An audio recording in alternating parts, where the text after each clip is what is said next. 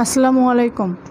আজকে আবার আমি আসলাম অনার্স দ্বিতীয় বর্ষের শিক্ষার্থীদের জন্য। আজকে যে প্রশ্নটা পড়াবো, অটুট যন্ত্রের জন্য হ্যামিল্টনিয়ান নির্ণয় করো। হ্যামিল্টনিয়ান মানে হ্যামিল্টনিয়ানের গতি সমীকরণ নির্ণয় করো। কেমন? অটুট যন্ত্রের জন্য হ্যামিল্টনিয়ান নির্ণয় করো।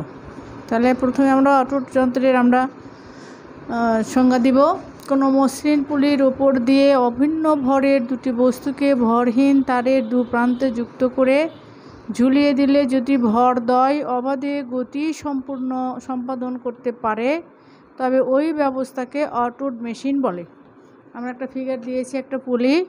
দেখো এখানে এই পুলির M1 ভর এবং M2 M1 যদি ঘরের দৈর্ঘ্যটা ধরলাম L, তাহলে এক্স ভর যে দূরত্ব অতিক্রম করছে সেটা হলো আমাদের এক্স, আর যেটা হলো আমাদের এল সেটা হলো আমাদের L - x।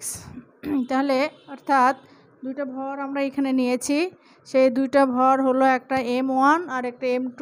M1টা আমার চলে আসছে এত দূর, তার মানে এই পুরো রশিটা এখান থেকে এই পুরোটা দৈর্ঘ্য যদি আমাদের L হয় তাহলে এই পর্যন্ত আমি ধরে নেব x, তার মানে এই পর্যন্ত বাকিটা হবে আমাদের L - x। এটা আমরা ধরে নিব। তাহলে এখন এই ব্যবস্থাটির বিভব শক্তি কি হবে? এখন ব্যবস্থাটির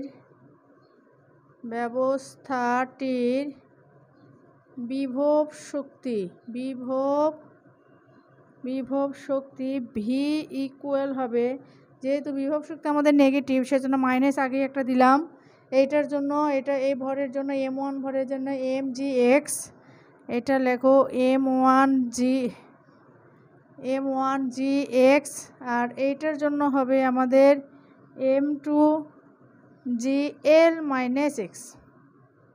এবং গতিশক্তি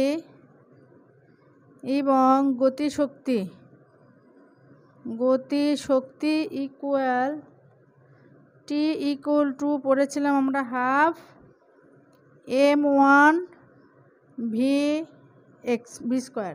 এখানে আমরা ভি স্কোয়ার লিখব না, এটা হবে আমাদের এক্স ডট, অর্থাৎ এক্সকে একবার ডিফারেন্সিয়েট করলে হয় আমাদের বেগ, তার মানে সেটা ডট, আর এটা হলো আমাদের স্কোয়ার, প্লাস হবে আমাদের যেহেতু দুইটা, আর একটা হবে তোমার M2, এইটা হলো আমাদের এক্স ডট স্কোয়ার। তাহলে এইখানে আমাদের কমন থাকলো হাফ এক্স ডট স্কোয়ার, এটা আমরা কমন নিলাম, আর এইখানে থাকলো M1 প্লাস M2। কেমন? এইটা M1 প্লাস M2, এটা M2 লিখলাম। তাহলে উপরের অংশটুকু আমরা মিশাবো। ল্যাগ্রাঞ্জিয়ান L ইকুয়াল টু আমরা লিখতে পারি, ল্যাগ্রাঞ্জিয়ান আমরা আগেও বলেছি ব্যবস্থাটি Lagrangian L equal to T plus V. এটা আমরা মিশাই দিব। এটা মিশানো না, অতএব ব্যবস্থাটির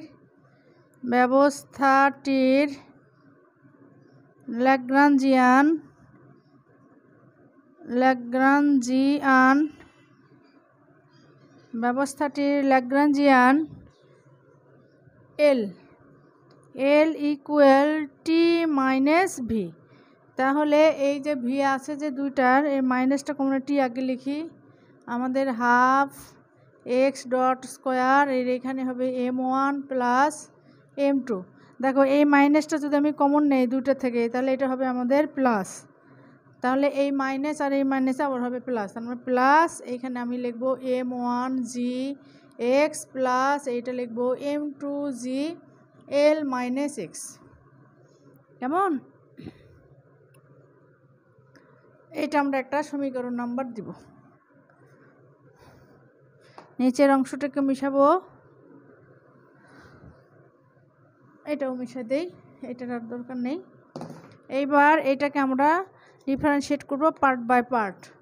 তাহলে L ইকুয়াল টু আমাদের এটা, তাহলে P of x equal to আমরা জানি del L by del x dot, তার মানে এটাকে আমরা এক্স ডটের সাপেক্ষে ডিফারেন্সিয়েট করব। তাহলে এইখানে আমার এক্স ডট নাই, এটা ডিফারেন্সিয়েশন 0, এইটা এক্স ডট নাই, এটা ডিফারেন্সিয়েশন 0, আর আমার ডিফারেন্সিয়েশন শুধুমাত্র আছে এক্স ডট এখানে। তাহলে এটার আমরা ডিফারেন্সিয়েশন করব, আর কমন হিসেবে m1 প্লাস m2 এটা থাকবে, এ 2x ডট এইটা আসলো, এই 2 এবার আমি কেটে দিলাম, তাহলে 2 কাটা দিলে এইটা হলো m1 plus m2 into x dot. অতএব এক্স ডট কি আমরা কি জানি, এক্স ডট ইকুয়াল টু হবে আমাদের px m1 প্লাস m2।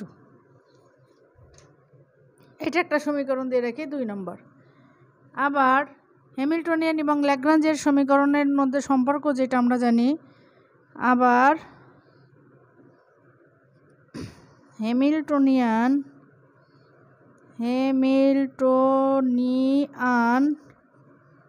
ও দেখি দেখা যাচ্ছে কিনা, হ্যাঁ সুন্দর। হ্যামিল্টনিয়ান ও ল্যাগ্রাঞ্জের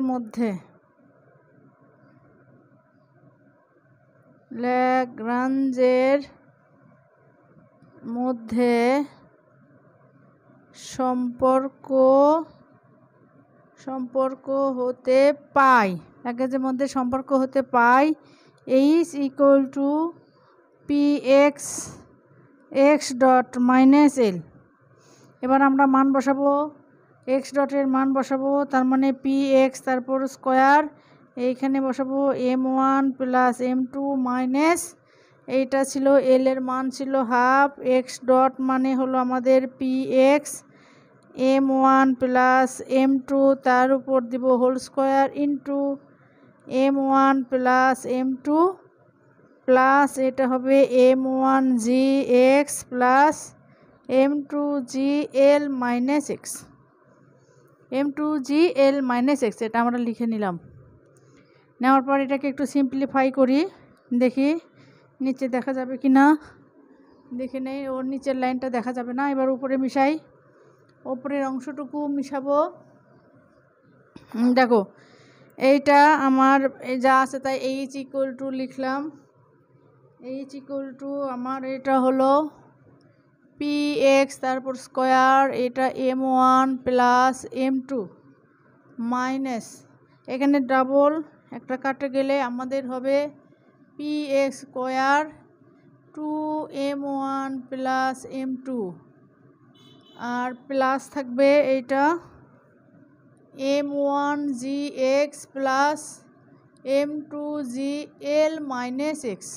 তাহলে এখানে লসাগু যদি করি তাহলে আমাদের হবে 2m1 plus m2 into px square plus m1 gx plus m2 gl minus x. কেমন? তাহলে এইচ ইকুয়াল টু হলো আমাদের,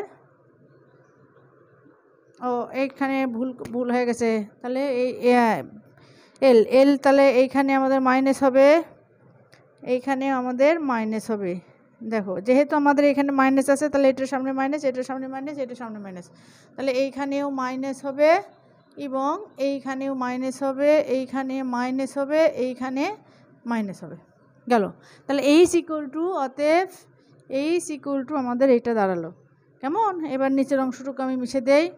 এইবার হ্যামিল্টনিয়ান গতির সমীকরণ আমরা বের করব।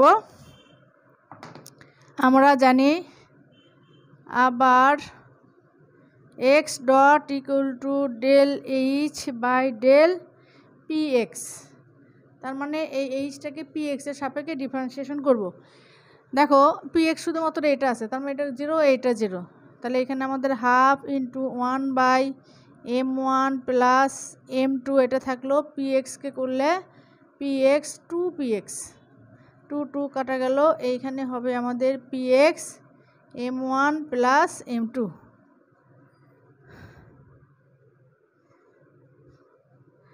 এইবার এবং P dot x equal to minus del H by del x.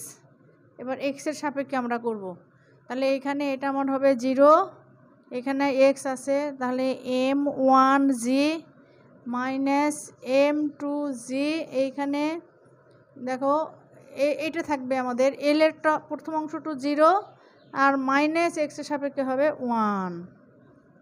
এই তাহলে আমার এটা কি দাঁড়ালো মাইনাস এম ওয়ান জি মাইনাস মাইনাসে প্লাস এম টু জি, তাহলে এখানে minus M one plus M two into জি।